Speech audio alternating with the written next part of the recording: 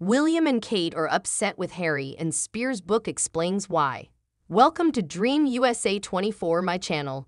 William, Kate, and Harry's relationship had irreversibly worsened when the Sussexes' resignation was announced in January 2020.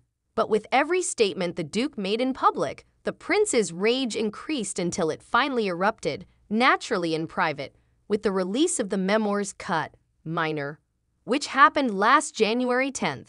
The autobiography has a paragraph that has caused a great deal of controversy, and the couple will never be able to forgive Harry for it since it might be the last straw in their connection with the kids. Diana, the lady. Sussex v. Wales. Billy and Kate, they'll be grumpy. Harry is certain that Tom Quinn, the specialist, knows why. In actuality, it won't be limited to the criticism and disillusionment generated by Megxit, the interviews, and the Netflix documentary this time. The Princes of Wales will never be able to forget what may be a more subdued explanation.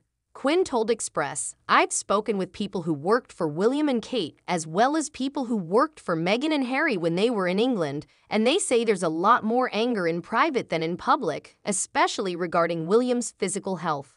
Hostility directed at Harry. They appear irate over this. In actuality, the princes kept their purported rage a secret, at least from the public." William's assault. Tom Quinn alludes to the now famous, if fictitious, tale of the ripped chain, or the brawl that supposedly broke out in Nottingham Cottage in 2019 between William and Harry, leaving the latter's pendants on the battlefield. The Prince of Wales made some remarks that set the whole thing off, calling Meghan Markle rude and annoying. William would defend himself by saying that he was just trying to support his brother, while Harry would stand up for his wife. According to Pieces, the conversation might have escalated into a physical altercation in the Holmes kitchen when the Duke gives the prince a cup of water to help him relax. William, "He approached me, dropped the water, and insulted me once more. Everything happened so swiftly, incredibly quick. He threw me to the ground, ripped my necklace off, and grabbed me by the collar. My back was wounded when I fell upon the dog bowl, which cracked under my weight. I was stunned for a little second before getting up and asking him to leave. Thank you for subscribing to my channel." The prince's contrition. Prince William would keep pressuring his brother following this altercation, saying things like, "Come on, hit me. You'll feel better if you strike me. Come on, just like we used to be kids." However, Harry would have said, "No, I'll just whack you and you'll feel better. Please leave." The future monarch will quickly come to regret his haste. William, "He departed from Knots, but not the kitchen. In the living room, he was Dot, and I remained in the cooking area. 2 minutes had passed, a very long 2 minutes. He reappeared and apologized, his face contorted." William would have asked his brother to keep their disagreement with Meghan to himself and downplayed the altercation. Shaken by the incident, the Duke of Sussex called his therapist and gave the following explanation. "We've had a million physical battles in our lives. We didn't do anything but argue as youngsters. However, this occasion was distinct. Meghan had observed these bruises right away.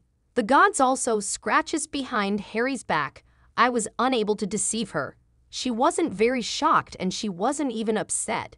It was quite depressing." The television show airs late. The Prince of Wales, in addition to recording these stories, he also displayed the chain that had been fixed on the Late Show in January of last year, explaining the significance of the 3 pendants. "My wife gave me this one, which has my children's heartbeat on it, but it also has a tiger's eye that was crafted by a friend of mine in Botswana." The necklace's exhibition might have been an attempt to support the story in spare parts with some legitimacy. In actuality, though, we only have Harry's account. The Prince of Wales has consistently adhered to the standards of behavior established by the Crown, including the customary quiet upheld by the family motto, "There is no explanation if there is no complaining." Never offer an explanation, never voice complaints. Overall animosity. Quinn stated that William's anger at being made public about his struggles is understandable at this time. Secrecy has long been a source of great pride for the royal family.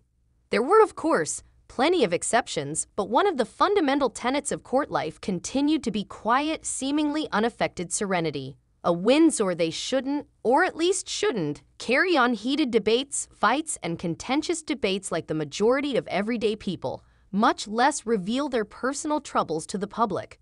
It is more of an attitude meant to defend the royal institution than it is an issue of arrogance.